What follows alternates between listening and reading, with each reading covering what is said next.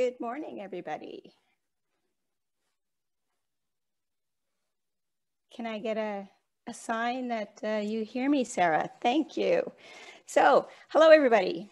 I'm Danielle Vieno, and I'm here to welcome you to ISEE Young on behalf of the whole local organizing committee.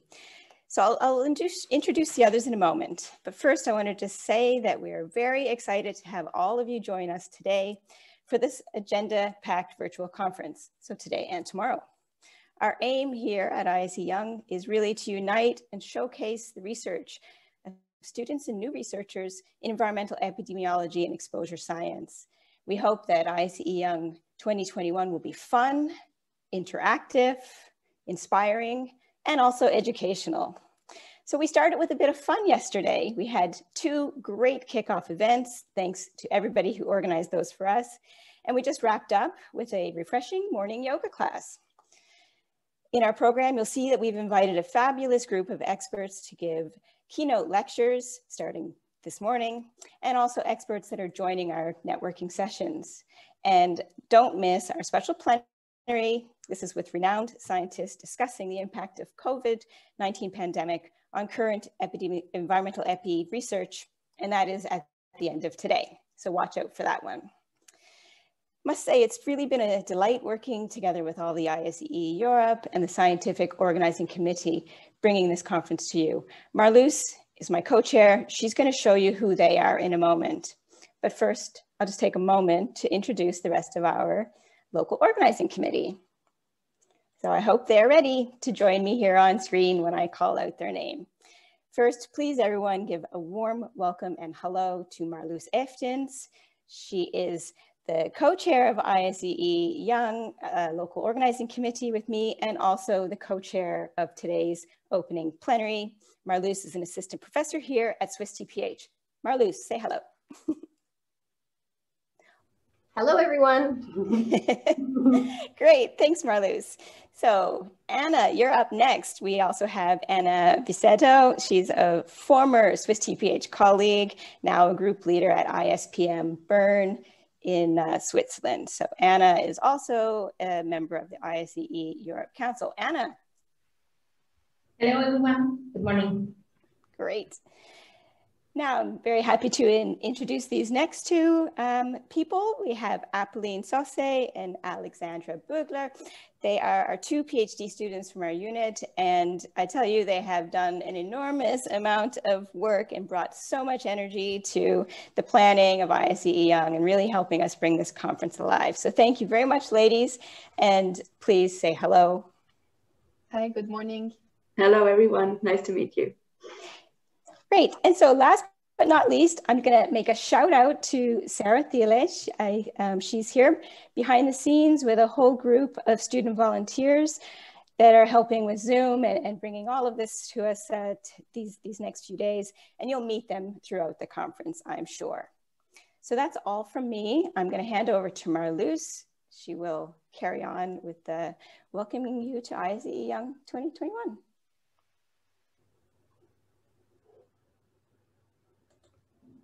Okay. Can everyone see my screen? Yes. Okay. So good morning, everyone. Marloes here. In addition to our local organizers, I would also like to really thank the Scientific Organizing Committee, which is led by Benedict Chakma and Massimo Staporia.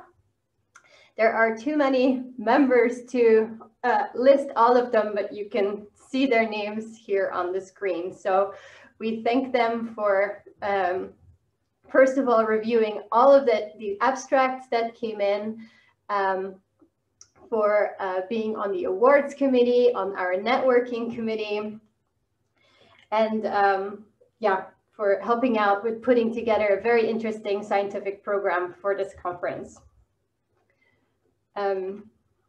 So in total, we have received 127 abstracts, which will be presented over these next 2 days. So you actually kept us in suspense about whether we would reach the 100 mark. And I must say that scientists tend to be very last minute. And so just the day before our submission deadline, we reached the 100 mark. So we were very happy with this result. We also have 211 conference registrations. Again, you kept us in suspense, but thanks University of Bielefeld, we made it to over 200 again. So who is all here? I just wanted to show you some statistics.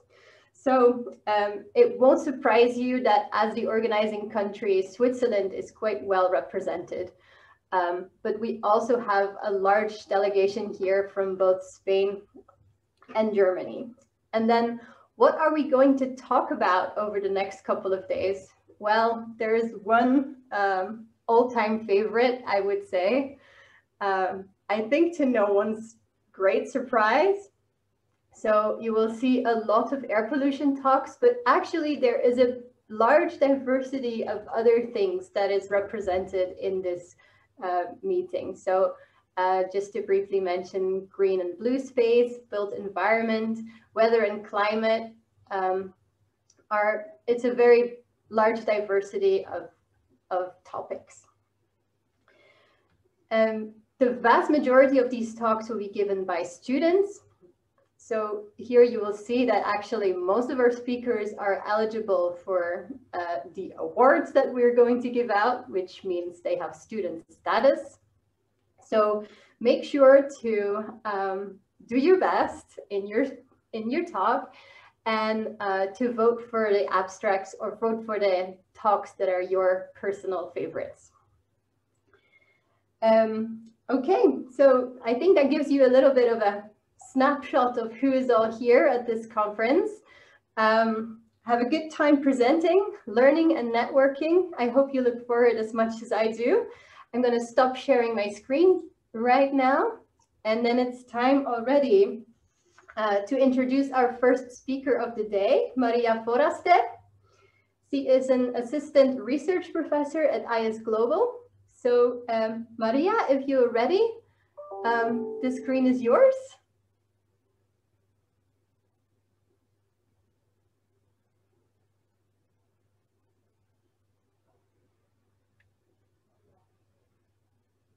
Maria, have a try now. I'm sorry. My fault.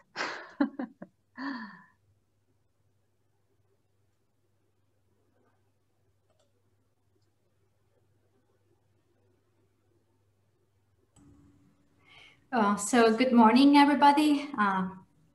Yeah, now I have my mic turned on. Perfect. So good morning. And first of all, I would like to thank the organizing committee for inviting me to give this presentation. It's a real pleasure to have the opportunity to present today and to give this overview on the health effects of noise. This is a topic I have been investigating for more than 12 years now, together with air pollution and other environment factors. And well, as Marluz just showed, actually, yeah, the submissions in ISEE Young are a lot about air pollution. And it's striking to see that still noise is not popping up as one of the most investigated factors, despite the fact that it's one of the most harmful environmental factors that we have around. So I'm going to show you why noise is important. And well, first of all, why so? Maria, could you just switch to presentation mode? Yeah, sure. Sorry. Thank you very much. Okay, so actually, environmental noise is very prevalent. And if we focus on Europe, more than 20% of the people are exposed to levels that are considered to be too high according to the European recommendations during the daytime. But also more than 15% of the people at night are also exposed to levels that are considered to be too high. And if we look at this figure, we can also see which are the main sources of noise. So road traffic noise is the main source in terms of exposure, and followed by railway, aircraft noise, and industrial noise. And this is the same pattern both inside and outside urban areas, though it is true that exposure inside urban areas is much higher. So what's the problem here? The problem is that the number of exposed people that I'm showing in this slide is based on the European recommendations. But actually, there are now new WHO noise guidelines that you may be aware of. And according to these new guidelines, the recommended noise levels to avoid harmful effects and protect health are now lower. In addition, these levels are now source specific. So as you can see in this slide, they are a bit different between road, railway, and aircraft noise. And indeed, they are lower than the recommended European noise levels, but also lower than the US recommended noise levels. So this means that more people are exposed to levels that can be harmful for health. And for you to have a flavor of what these thresholds mean, imagine that you are in front of a road with 4 lanes of traffic. So in that situation, you would be exposed to about 75 to 80 dB. But if you move far away from traffic and you listen to the background of the city, you would probably be exposed to a level of about 50 dB. So what are these recommended levels telling us? They are telling us that actually we need rather quiet environments that are free of bad sounds in order to avoid the adverse health effects of noise. So I would also like to focus your attention on the fact that these European noise levels are recommendations. These are not legally binding levels. So what's the health impact of environmental noise in Europe? So there are already some calculations. They are incomplete and probably underestimated, but road traffic noise has been estimated to be already the 2nd most harmful environmental stressor in Europe, just after air pollution. But for some reason, we are not so concerned about it. In turn, it has been calculated that 1 million 1 million tallies are lost every year in Europe due to noise. This is updated information from 2020. And if we stratify this into different health outcomes, we can observe that 22 million people are affected by psychological distress. This is people that are highly annoyed, and this is not just annoyance that happens one day and disappears the day after. This is chronic annoyance, and this is people that are highly annoyed. There are also 48,000 new cases of ischemic heart disease calculated every year, to 12,000 premature deaths due to environmental noise, 6.5 million people that suffer severe sleep disturbance due to noise. This is not mild sleep disturbance. This is really about severity in this case. So imagine if we calculate all the people that may suffer a range of sleep disturbances, even mild. And there are also almost 13,000 children that may suffer cognitive impairment due to aircraft noise. So which are the biological mechanisms that are suggested for the effects of noise on health? So here we are focusing on long-term exposure. We are focusing on repeated environmental noise exposure. And this is why sources such as road traffic noise are so important, because they are frequent and we are always exposed to them. So this may lead to a chronic effect.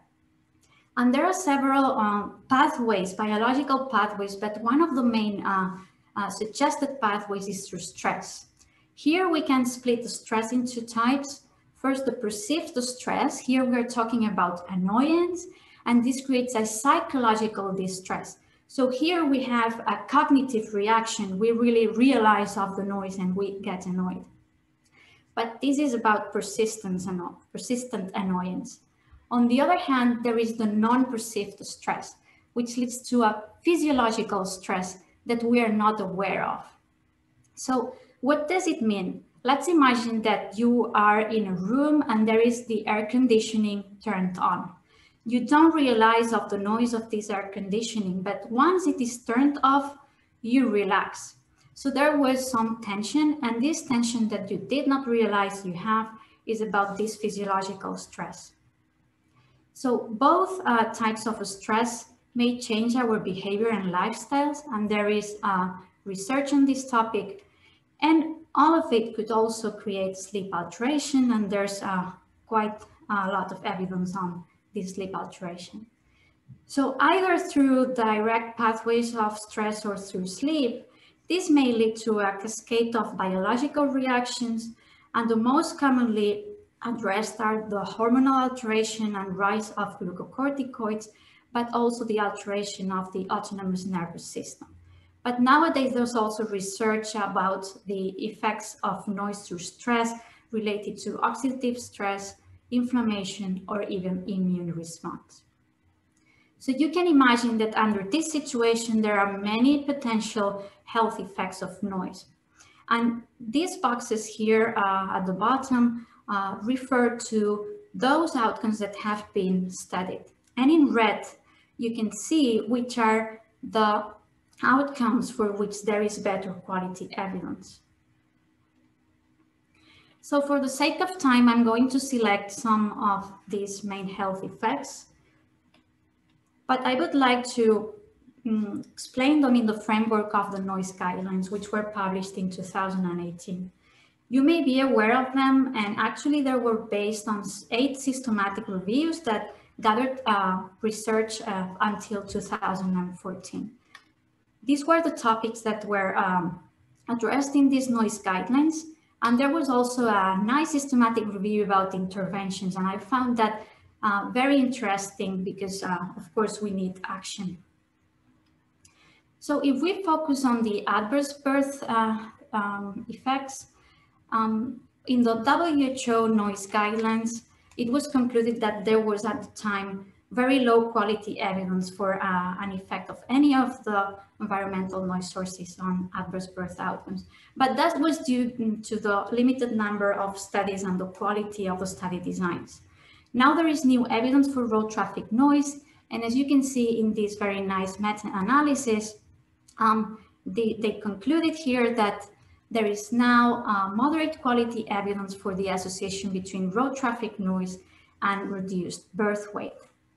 And for the rest of birth outcomes, there's still very low evidence or no association observed.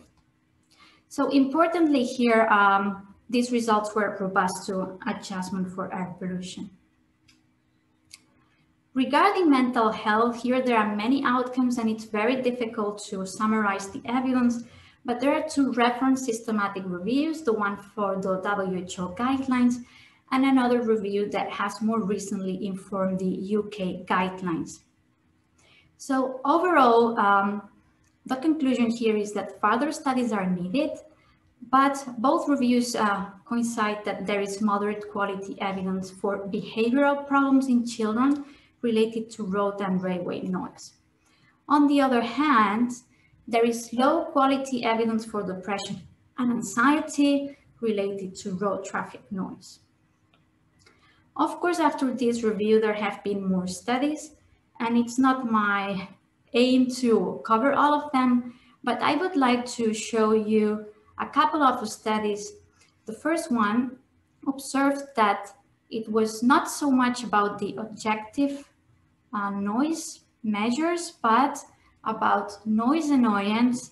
And here in this study in Switzerland, we observed that transportation noise annoyance was associated to incidence of depression in a longitudinal study.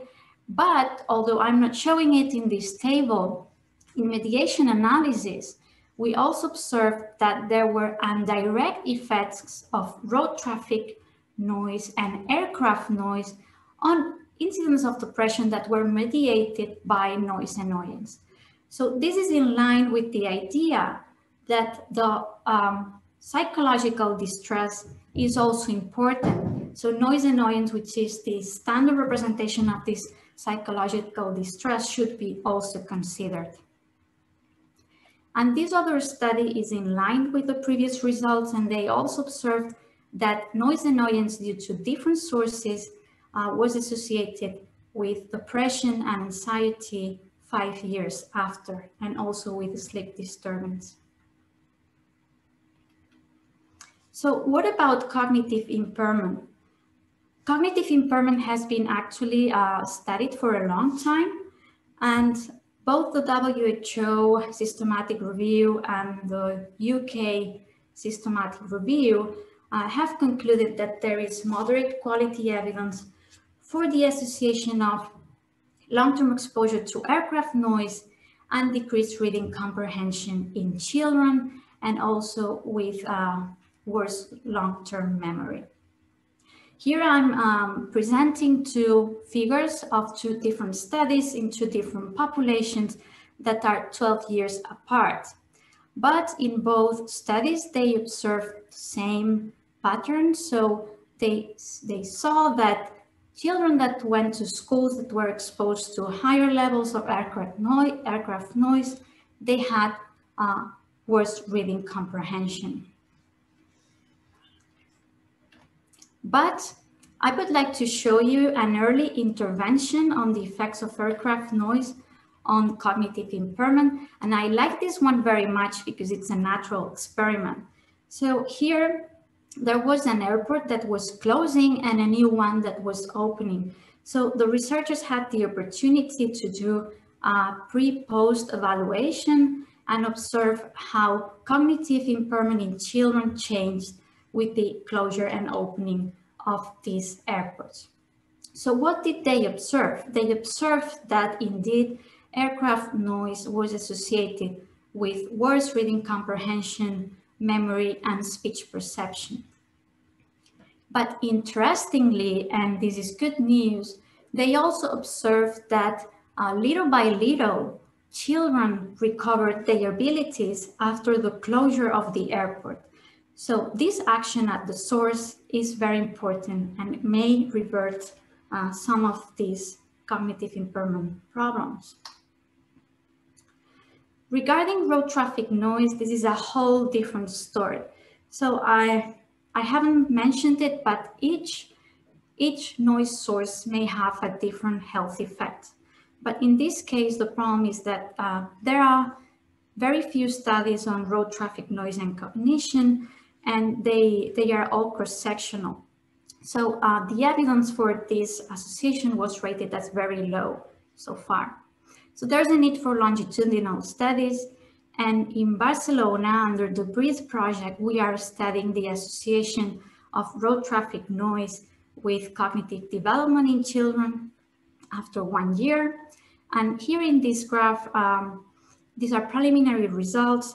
You can observe that actually children that go to schools that are exposed to higher road traffic noise levels, they have a slower cognitive development over 1 year compared to children that go to schools exposed to lower road traffic noise levels.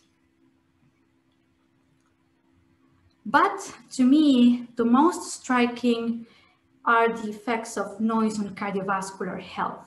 So already in the systematic review of the WHO guidelines, we could observe and conclude that there was high quality evidence for the association of road traffic noise with incidence of ischemic heart disease.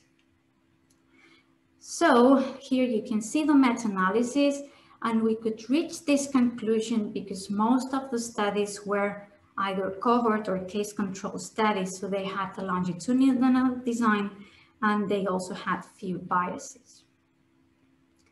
For other types of cardiovascular outcomes, the evidence so far is rated as low or very low, according to the grade system, because most of the studies were cross-sectional. This is the case for the association between road traffic noise and hypertension in adults. So as you can see here, there are many studies, but they are all cross-sectional except one. So even if we found an association, the quality is rated as very low. So as I said, this happens with many outcomes, but after the systematic review, there has been more research. And for example, in Switzerland, in the Swiss national cohort, in 4.4 million adults, we observed an association for all transportation noise sources with increased risk of myocardial infarction mortality. And as you can see in the figure on the left, these associations were robust to adjustment for different air pollutants. In contrast, for air pollution, the association was only observed in single exposure models. So once we adjusted by noise, the association between air pollutants and myocardial infarction mortality was attenuated and was even non-existent for NO2. But there has been also recently more research and longitudinal research about about obesity, metabolic effects then. And actually in the WHO noise guidelines, it was already reported that there was moderate quality evidence for aircraft noise, but this was based only on one cohort study. And actually new evidence has been now published. There are some studies that have evaluated all the transportation noise sources together, and they have observed also associations for road traffic noise and risk of obesity. So this is the case in Sweden and the case in Switzerland. But I would like also to mention that regarding metabolic effects, it's also important to study the effects on diabetes. And the WHO guidelines concluded that there was generally still too few studies, though there was moderate quality for some of the associations because the designs were cohort studies. And in this meta-analysis that we carried out afterwards, we could observe that indeed there are few studies, but that, yeah, there is an association for road traffic noise and diabetes and aircraft noise and diabetes. And actually, if we pull it together, transportation noise is associated with diabetes. And most of these studies were cohort studies. So for the sake of time, I'm moving to a short discussion and conclusions. So some of the bottom lines of these presentations are that the noise guidelines now are recommending lower noise levels and source-specific noise levels to protect health. That the evidence so far confirms that noise is a major public health concern. Road traffic noise alone is considered to be the second most harmful environmental factor for health after air pollution. So this means, based on this evidence, that we should enforce legally binding noise limits and interventions. However, there are still many research gaps, as you have observed, and this means also that the impact is likely underestimated and that more and better research is needed. I would like to raise the point that there is a lack of evidence for vulnerable populations, and we really need to carry out more research on vulnerable populations. But it's also important to use quality noise exposure assessment and to study lower noise levels. So I would like to highlight the fact that in many studies, there could be quite a high exposure misclassification and a tendency to report no associations because of this non-differential exposure misclassification. So it's important to be careful, particularly with the administrative maps, such as the European noise maps, because sometimes the lower level that is used is too high already, and we may have no contrast. And in addition, they may not be always precise enough. And further research is needed that considers other noise characteristics beyond average noise levels, and as we observed, perception, noise annoyance, and sensitivity is also important.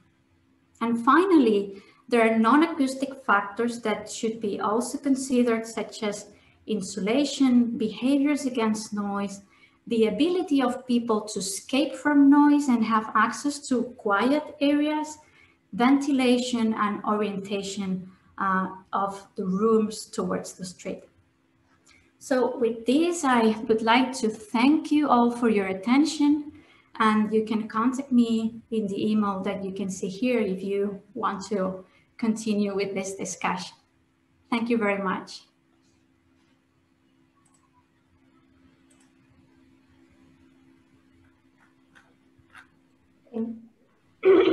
Thank you very much, also Maria.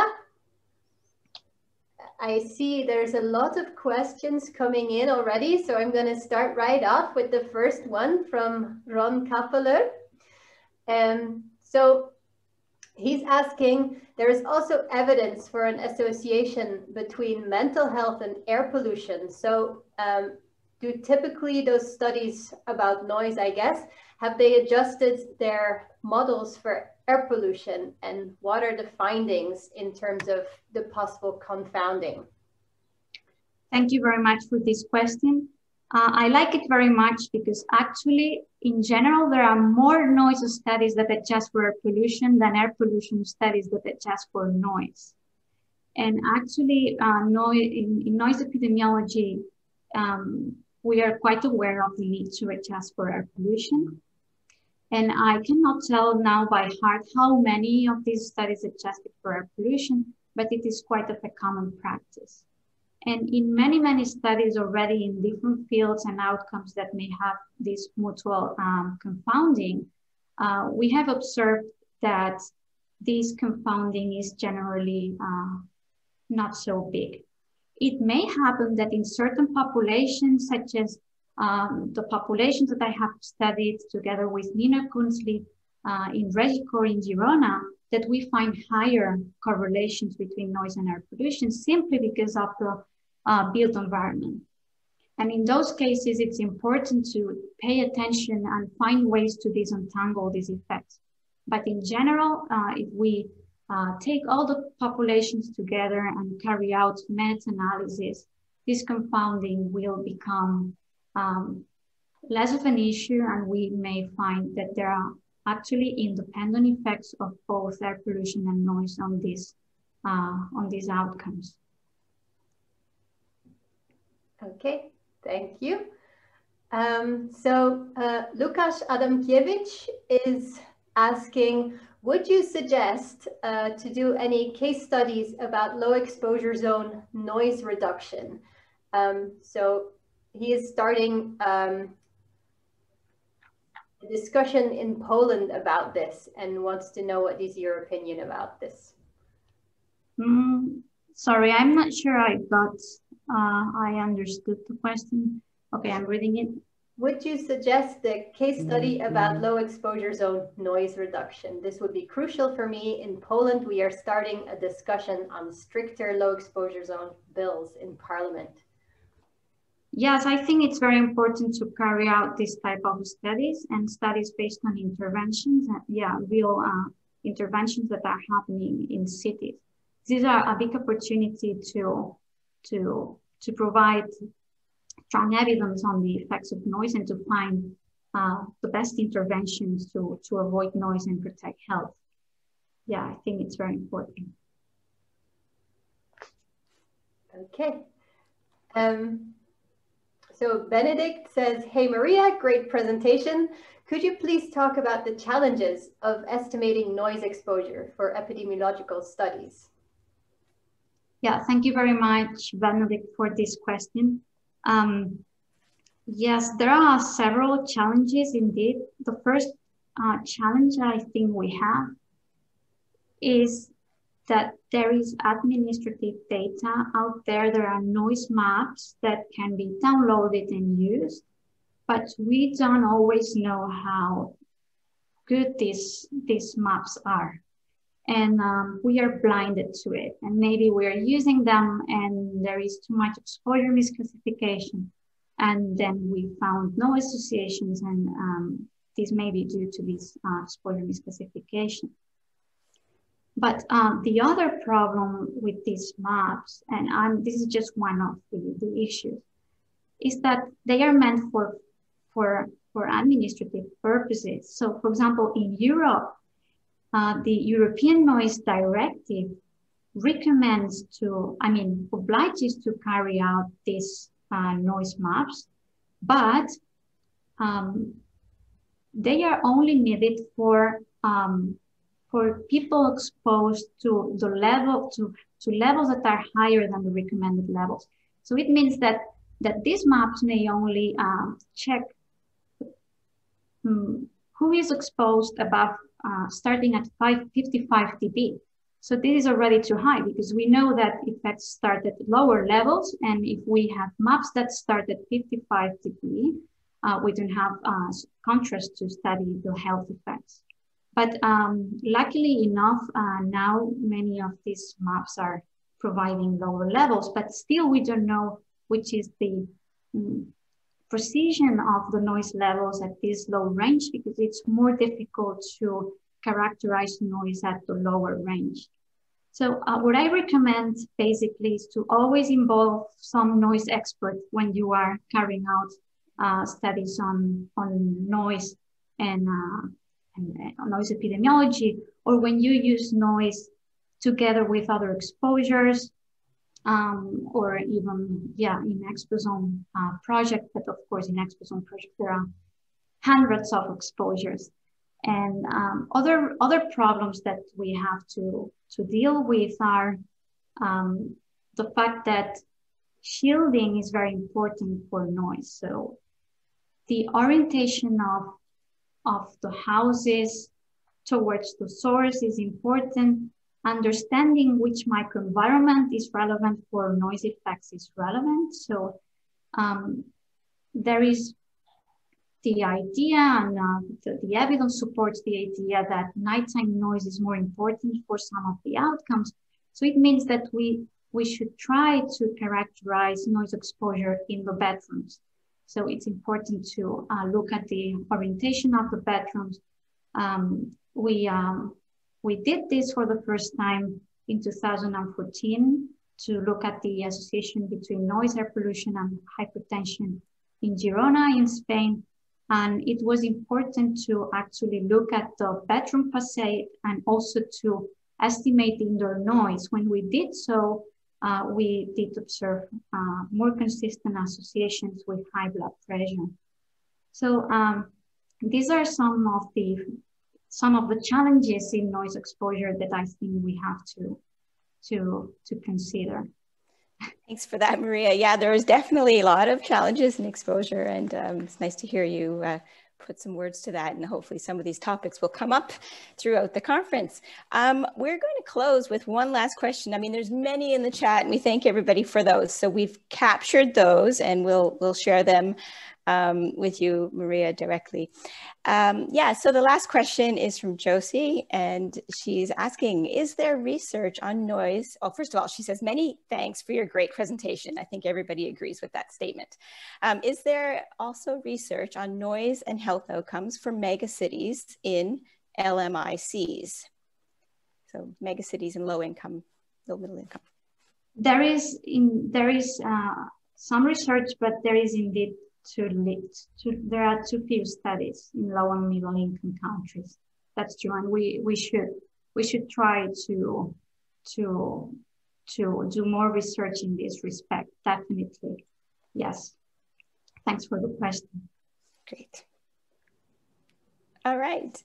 I think we are keeping a very good keeping well to Swiss time today. So I'd like to thank you, Maria. Maybe Marluz, you have another word of your own before we move on. Thanks for a really great presentation and a very concise overview of all noise research so far, Maria. Hope you can stick around for a little bit, and see you soon. Thank you very much. Bye-bye. Bye, Maria. Thank you. So now it's my pleasure to introduce Melissa Penny. She's a professor here at Swiss TPH, and she has more than 14 years experience on developing mathematical and computational models. And so today she's going to talk to us about mathematical modeling to address contemporary issues in infectious disease and global health. So if Melissa is ready to take over the screen, I'm very happy to welcome you. Yeah, thank you very much. It's a pleasure to be here with you all today. I hope you can hear me and see my screen. We hear you and see your screen, but I think we're still spotlighting. Okay. There we go. Thank you.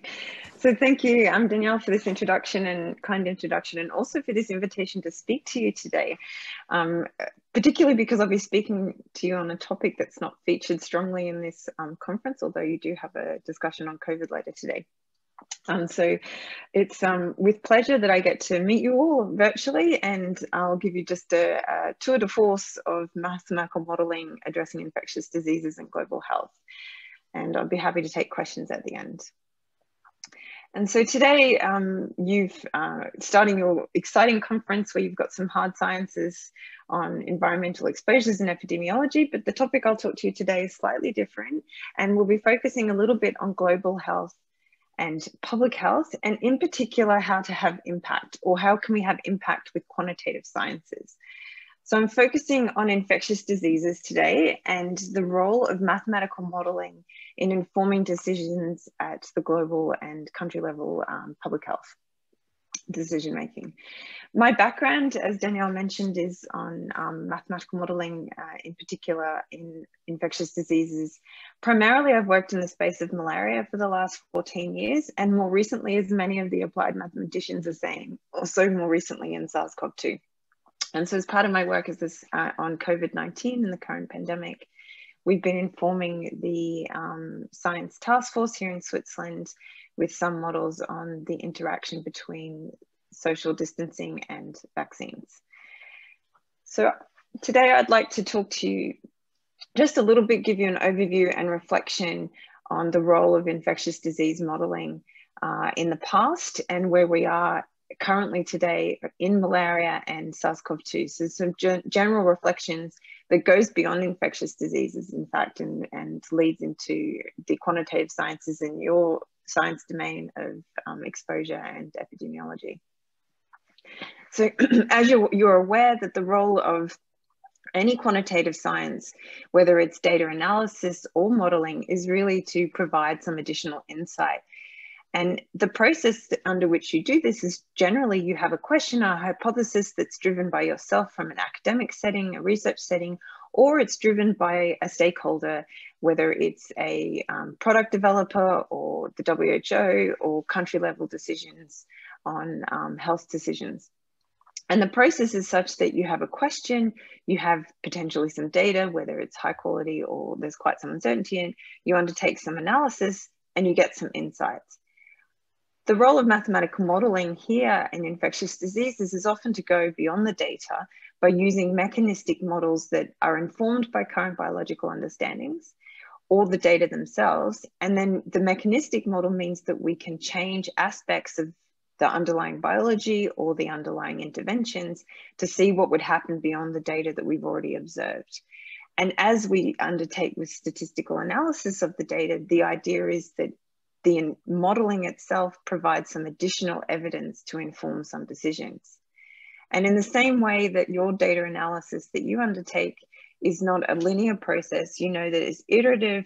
As you go through the process of your data analysis or your mathematical modeling, you really refine the question or the hypothesis as you get more insights. So it's not a one-stop linear process, it's iterative, and often the process itself is far more important than the final model, because the model itself and the process of data analysis gives you a lot more insights to inform these final decisions. And in infectious disease space, which I'm sure you're all aware, even with geospatial modeling with, for instance, on your environmental exposures, the model itself or the analysis or the map that you've produced is never the decision. It's really just guiding the thinking in combination with all the other evidence pieces and stakeholders to inform decisions.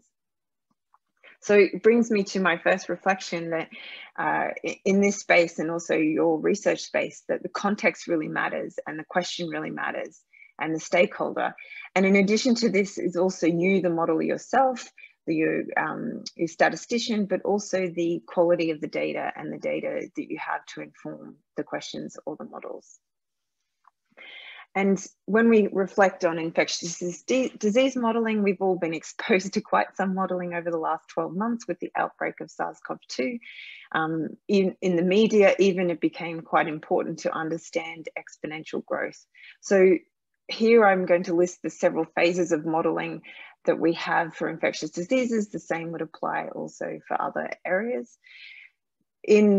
For example, epidemic outbreaks, the first role of modelling is really to understand disease dynamics. So we saw this quite strongly last year with the new disease.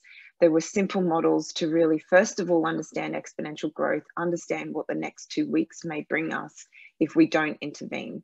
And that's very simple models. It goes beyond just forecasting to really understand what might be ahead of us. But it also allows us to understand the epidemiology as we're acquiring more evidence.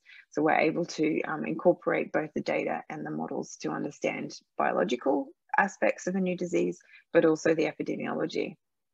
The second phase is to go beyond these smaller short-term forecasting to really understand how we might be able to have an intervene.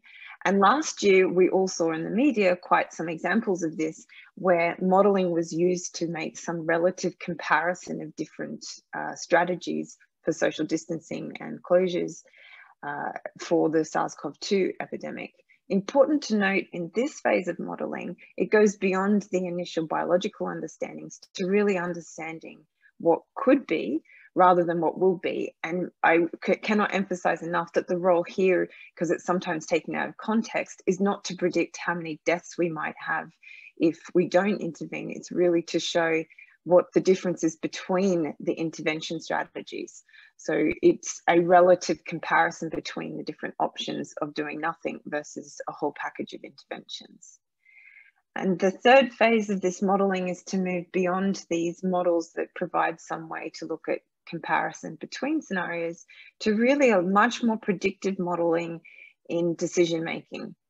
And this often involves models that have a lot more heterogeneity in them, capture many different aspects of health systems, the biology of the disease, the epidemiology, the population that you're considering.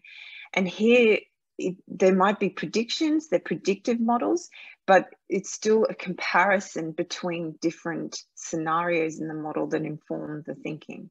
And as an example, here I've shown some examples for malaria, which I'll come back to in a few more slides.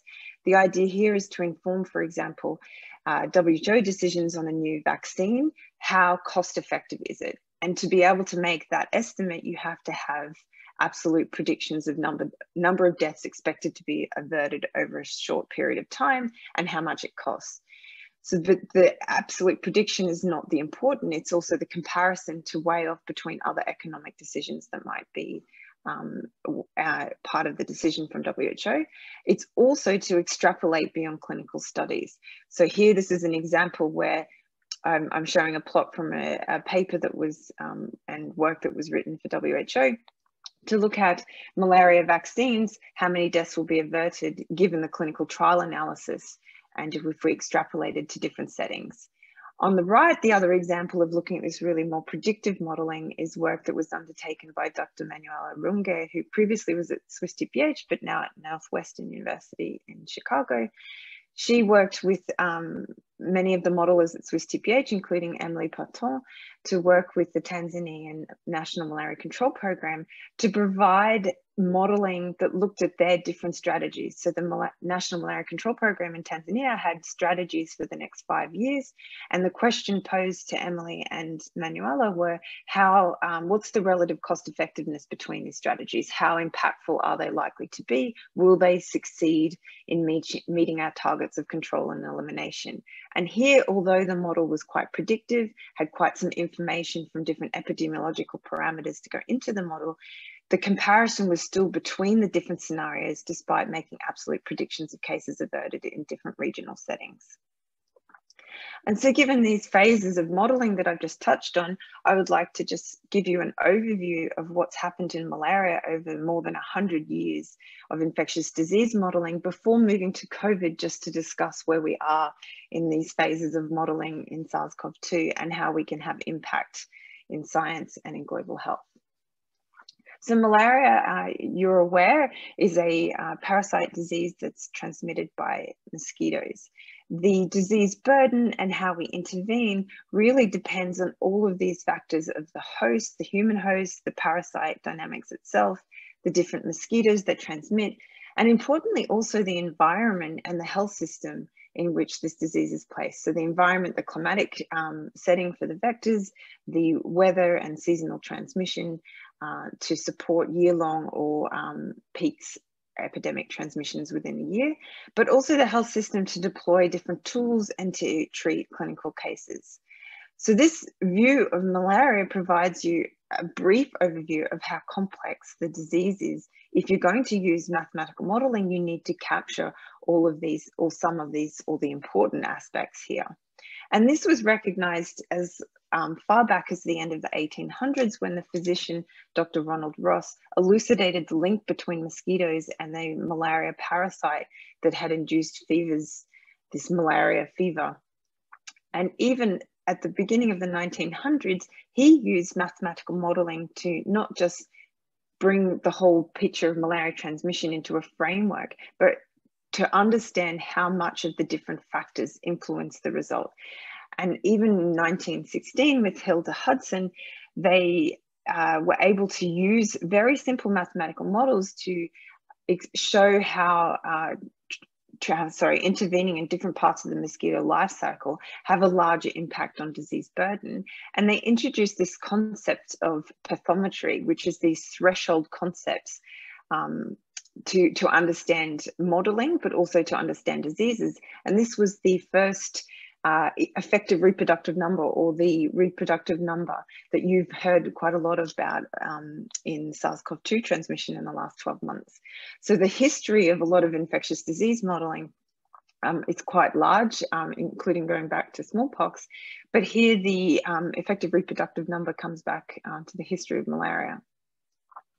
And so since this beginning of using models to identify knowledge gaps and to understand where to intervene has progressed quite a lot in the last 100 years. But underneath all of the improvements in models, the complexity of models is still this basic understanding of trying to understand a disease, identify knowledge gaps, and test hypotheses. So the value in science and also in public health still remains the same. It's to make predictions underlying to understand the disease and how to intervene. And so over the last 100 years, we've moved from quite simple models. The models of Ronald Ross were later used in the 1960s during the WHO malaria eradication campaign, and to use this concept of this threshold concept for the R0 to look at where to intervene on the mosquito, whether to kill adult mosquitoes or to use larvicide, was used in the 1960s, but today where we have much more complex models and that importantly account for just much more heterogeneity that becomes important as you basically understand with all of your exposure modeling, your geospatial maps, and also with environmental aspects, you realize heterogeneity really plays an important role to understand disease markers, biomarkers, exposure, influence on mental health. And that's the same with malaria. This heterogeneity is now captured in quite some complex models, and they've been used for a diverse range of questions. Importantly, also consistent with your epidemiology studies, there's a lot of data now. It's occurring quite a lot for infectious diseases as well. And these are biomarkers such as within host parasite densities. There's epidemiological relationships that inform all of these models, which is exposure, or in this case, it's malaria, mosquito exposure to your clinical incidence relationships. There's malaria indicator surveys, so you've got all your health surveys, different types of epidemiological outcomes in those surveys. There's malaria surveys from countries.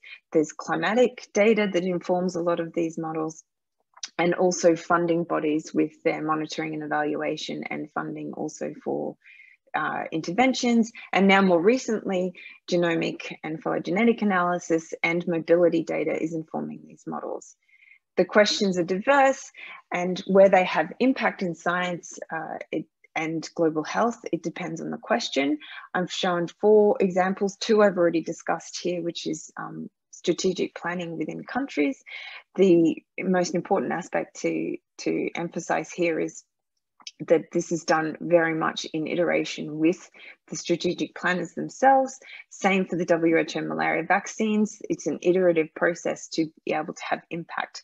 You have a question, you undertake some analysis, and it's a back and forth dialogue explaining the results and also answering questions and updating the models. Some other examples is really to understand burden of disease at country level or global level. These are geospatial mapping, so extrapolating beyond the data. But this group here at the Malaria Atlas Project has also provided analysis where they've linked their geospatial maps with mechanistic models of malaria, where they can then estimate the impact of different interventions and extrapolate beyond prevalence data to mortality estimates. And of course, WHO themselves uses modelling to understand moving forward how much more funding would be needed to accelerate malaria control and elimination. And so these questions are quite diverse, and I just want to reflect that none of these questions are more important than the other.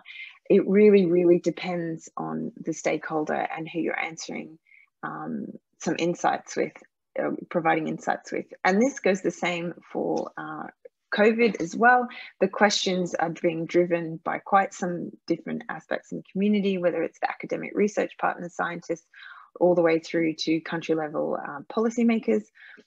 And just to reflect before I move to SARS-CoV-2 is that I mentioned there were 3 phases of modelling, or at least this is my reflection on the phases of modelling. It's also not a linear process. I may have taken you back to the very beginning of malaria to discuss understanding disease dynamics through to predictive modelling today, but just to note that this understanding disease dynamics for malaria, despite a disease we've had modelling on for over 100 years, we still undertake quite simple model to understand biological unknowns, for example, on parasite diversity within a population, drug resistance, and through to even simple modelling to understand the combination of interventions for even developing new anti-malarial treatment. And so now to end, I'm just going to talk very briefly about SARS-CoV-2 modelling and the role within Switzerland. The examples shown here are also happening in many other countries. So today we know that we've had quite some modelling and estimation of reproductive numbers to really support understanding disease dynamics, but also giving a snapshot of trends today. And more recently, we've seen more complex models being able to look at the complex interplay between the non-pharmaceutical interventions, so these lockdowns, social distancing, closure of shops and so on, and the interaction of that with vaccines. And the reason there's quite some extensive modelling is today we know there's some data uncertainty. We still don't know exactly how the vaccine will work with the new variants of concern. We've got some very promising trial results, and then also now results from the implementation of vaccines in several countries. But this means we still have some unknown questions that the modelling can inform this relative comparison between different strategies, but also understand how it's changed disease burden in risk groups as we're rolling out these vaccines. And so within Switzerland, just to give you a tour de force of the types of modelling that's been ongoing in the Swiss National Science Task Force, they've been estimating the effective reproductive number. This is work led by Tanja Stadler at the ETHZ, also here based in Basel. And this effective reproductive number has been calculated by many here in Switzerland. It's calculated to really give a snapshot of the current trend within different cantons or also nationally. Just a note on data and uncertainty here. The data informing these effective reproductive number, which tells us, is the epidemic growing exponentially, or are we able to keep cases down and decrease them? The data going into these are quite uncertain due to reporting, but also capturing asymptomatic cases and people not being tested. And I have some questions here that you can reflect on yourself. Should it be used for decision making? I will tell you my opinion that it is one epidemiological parameter that's informative, but should not be used in isolation. And I'm sure you find this the same with your environmental exposures. You would not base any decision on one biomarker or one epidemiological parameter to conclude current trends or impacts on public health. And so this is the same for the effective reproductive number. It's useful, it gives you a snapshot of the current trend. It doesn't tell you what's going to happen in the future. It tells you what's happening about 10 days ago. And so it should be combined with other epidemiological parameters to make decisions. Moving forward, it's also probably across everyone's mind at the moment that we're unfortunately in a potential pandemic within a pandemic with the new variants of concern. And modelling here is being used also within the task force to take quite sparse sequencing data to make sure that we remove any biasing in these sequencing to really understand the growth of these variants of concern within Switzerland. And I guess in the next months, we will see how this plays out. And hopefully, as we have increased surveillance, we can also have a much stronger hold or estimate of how much transmission advantage these variants have. To date, it's still quite uncertain, but the estimates of those relative advantages rely on modelling. We can also use modelling and have used modelling to understand what's happening in the health system. So this is again a snapshot of disease impact on our health system. So the group led by Professor Van Berkel at ETH has been collating and working with the Swiss Army to understand ICU capacity today. But not just the ICU capacity today, been incorporating simple models. He's able to predict the next 10 days ICU occupancy expectancy, which has a huge impact on resource mobilization if we start hitting limits within cantons. And without these simple models, we wouldn't be able to do the forecasting. We also have phylogenetic analysis. I mentioned the new variants of concern. The phylogenetic analysis gives us snapshots from the past, but also starts us to understand the trends of imported cases, and interestingly, most important for the new variants of concern and how the virus evolves and also replaces each other. And lastly, of course, within the task force, we're also using mechanistic models to look at the interaction between vaccines and non-pharmaceutical interventions. Here, I'm just giving you a snapshot of some work that we've undertaken looking at the first wave. This is led by Andrew Shaddock with my group here at Swiss TPH, looking at the impact of the first wave and how delays to decisions to lock down would have led to increasing mortality. And ongoing within the task force and for the Federal Council, we've been providing new estimates of the vaccine into play with the relaxation of measures in the forthcoming months. And so to end, I would just like to make a comment. You've seen a tour de force of the science. I've touched a little bit on the impact and our role as modelers to have to provide additional evidence for decision making. And as a final reflection, just thinking about the role of quantitative sciences, any discipline, whether it's infectious diseases or also exposures or environmental epidemiology, that as a quantitative scientist, if you're working in this field, you really have significant power. And your power is that you can understand the data that you have. You can elucidate relationships, you can understand trends, you can even with mechanistic models go beyond the current understanding to guide thinking. And with that power, you have a huge amount of responsibility to communicate and really put the caveats around both data and model uncertainty. And also, although you might be able to provide this evidence, it's very hard to know your impact, especially at the time that you're providing it. So the influence that you have, it can be great, but it's very hard to quantify. So all I would like to end on is to say, if you're working in quantitative sciences, in whatever fields, go with the power you have, communicate your results, and do some great analysis. And with that, I would like to thank you and open the floor to questions and just acknowledge my partners that I've referenced some of their work here. So thank you very much. Thank you very much, Melissa. And I mean, us here at Swiss TPH, just to follow up on your last words there about your influence and stuff, I think it's been very clear to everybody here that you've been very influential in all the work that's been going on in this area over the past year. So congratulations on that. And thank you very much for a nice talk.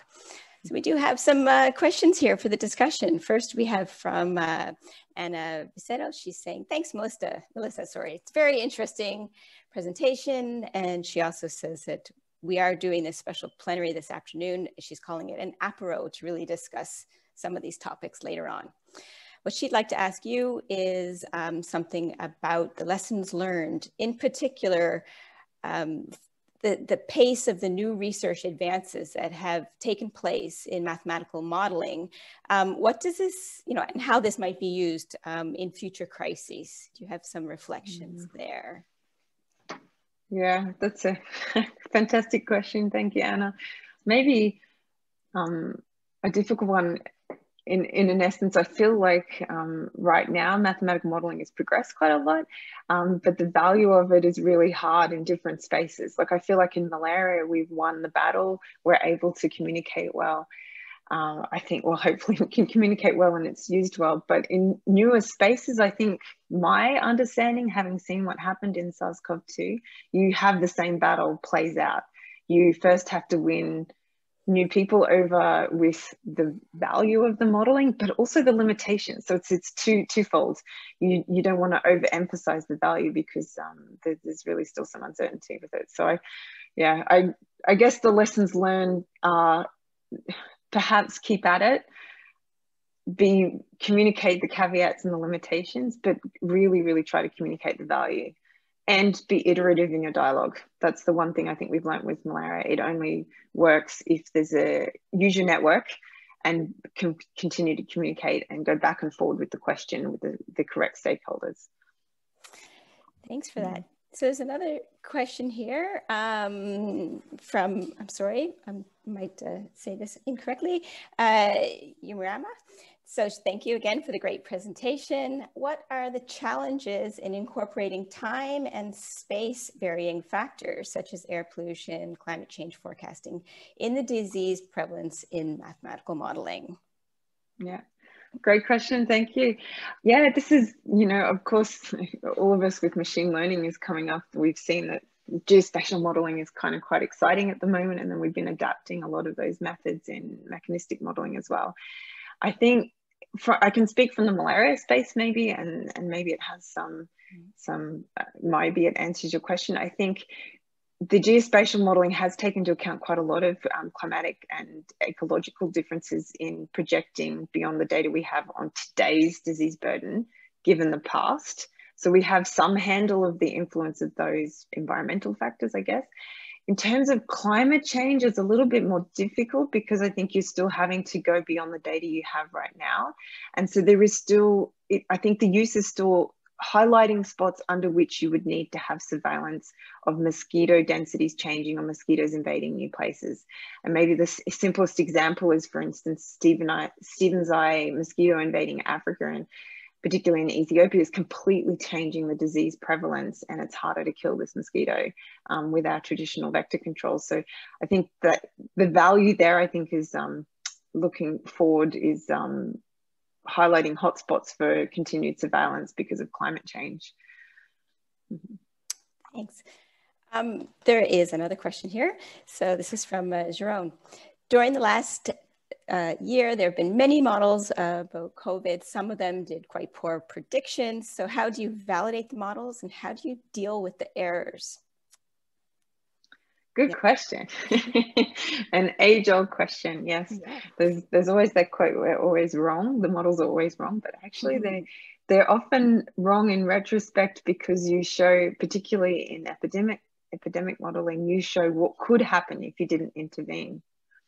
And of course, in a new disease, you also don't have all of the information to understand the epidemiology or the case fatality rates. So there should be some level of uncertainty communicated with them. And yes, there has been some wild predictions made. Hopefully they've been able to communicate how they've been wrong and adapt them. With speaking on errors with stakeholders, I think trying to understand when you include uncertainty in your predictions, you have to be very clear what that means and what it doesn't mean. And what we do like to do in this case is provide different scenario analysis. So if you've got some unknown, for example, a very good question, the exact role of the vaccines, yes, it prevents disease severity at the moment for SARS-CoV-2. We don't exactly know how much onward transmission might be occur even if you get infected once you're vaccinated. So what we do is we do scenarios, we look at the extreme values of those assumptions to really to show that at this point we're not fully certain. And so these are the two different outcomes that might be possible depending on your assumption of the vaccines, for instance. But this is, again, the responsibility of the modeler to try and communicate. Yes, you run a risk that sometimes you're not listened to, but at least if you have it documented, you've communicated it. Great. Marluz, is there anything, final question or from your side? Maybe I missed something in the chat that you spotted. I think it's actually pretty much time that we move on to back to Sarah for some housekeeping announcements. But first, we should thank you so much, Melissa, for taking the time to come here and join us at ISEE Young and give this amazing plenary. No, thank you all. Have a great conference as well, and I'll try and join the APRA if I can today. Thank you all. Thank you so much. All right, let's see. I'm gonna add myself to the spotlight, which is a bit of an awkward thing to do, but here I am. So I don't have much housekeeping to share here. I would actually like you to all come over to the buvette, and that's where we're gonna do all of our housekeeping. We have a very exciting event for you planned. It's a bit of a welcome event. It's gonna share a lot of need to know information for you. So I ask you all to join me there right now. I think Sophie is posting the link in the chat. And that's all from my side. There will be more in the buvette. So back to you, Danielle and Marluz, for the goodbye. Okay. Great. So yeah, no, I hope you enjoyed this this morning plenary session. We had two amazing speakers. We were very excited that they came and joined us, and the discussion from the rest of you was also very engaging. So I thank you for that. I look forward to the rest of the conference. Marluz. Yeah, okay, so thanks a lot also to our great speakers, Melissa and Maria. We have saved all the questions that you have posted in the chat. So if you don't get a chance to catch our speakers during the rest of this conference, maybe there is a way for them still to get in touch with you. Well, of course, there is the conference app. If I right. suppose we should check to see if they're all involved there, but yeah. Okay, so I think over to the buvette for what awaits us there. I think Sarah will introduce. Yep, the link is posted, so we'll see you again in a moment in the buvette.